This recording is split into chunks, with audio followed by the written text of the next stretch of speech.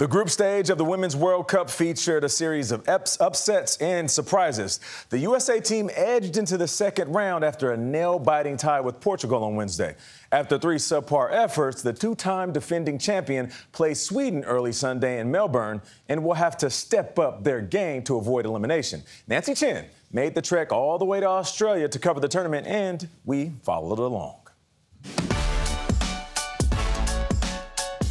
Here we go. Going through the streets of New York right now on my way to the airport. The journey from the city that never sleeps to the land of Oz is a long one. This is going to be a really fun adventure.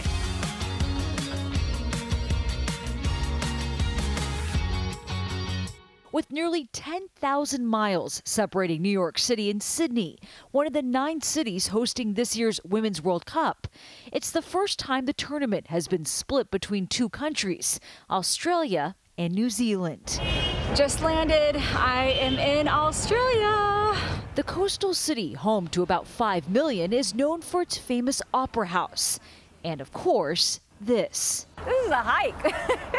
On the Sydney Harbour Bridge climb, tourists can climb for up to 3.5 hours. This is it. This is it. We made it. For a view nearly 450 feet up of the world's largest and deepest natural harbor. We're standing on top of the Sydney Harbour Bridge right now, the tallest steel arch bridge in the world, overlooking this beautiful city, including a rather familiar sight down below. Why is it so famous? Well, you gotta look at it. It's iconic. Look at those arches. And even from the ground, the views are spectacular. Every year, nearly 11 million people visit the Sydney Opera House, one of the most recognizable landmarks in the world. All that exploring works up quite an appetite, and few dishes are as quintessentially Australian as the meat pie. Can I do the beef beer, bacon, and cheesy potato mash pie, please?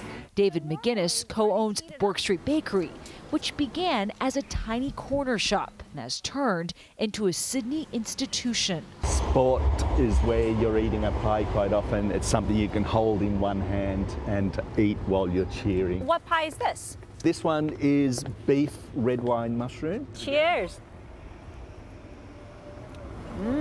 Flaky and rich, these popular meat pies are just one of the many diverse culinary options here, with influences from all over the world. 160? The food we eat has developed as an amalgamation, I guess, of all the different cultures that have come to Australia. It's a real mix. It is a real different mix. We are checking off 3 bucket list items: New Zealand, Australia, Women's World Cup. The Hathaway family is some of the estimated 55,000 foreign visitors to the country, hoping to take in the tastes, the sights, the sounds, and of course, the soccer. USA!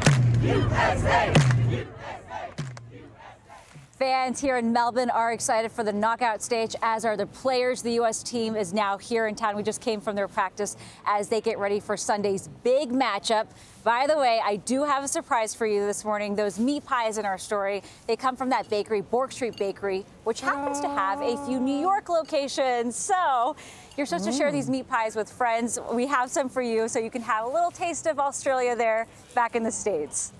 What kind of meat is it, Nancy? Because I can't eat lamb. Looks what like kind so, is it? ground beef, I'm thinking. Oh, ground beef. Ground well, beef. I'm Okay, told ground you have ground beef, yes. A classic Okay, Aussie good. meat pie, much like the one I had. I love ground beef. Chicken pot pie and spiced veggie vegan. And there's also a little bit of tomato sauce that you're supposed to use on a side. So it's a nice dish Nancy. to have in your hand. You're supposed to put it in your hand and eat it that way.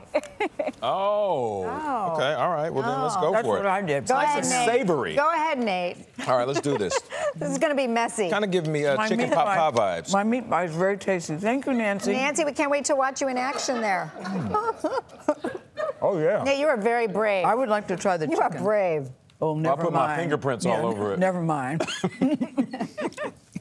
But Nancy, it is very tasty. But Nancy, how did you feel about doing the bridge? Because I've done that Sydney Bridge. I think that's a very cool thing to do, and I'm scared of heights. How'd you do?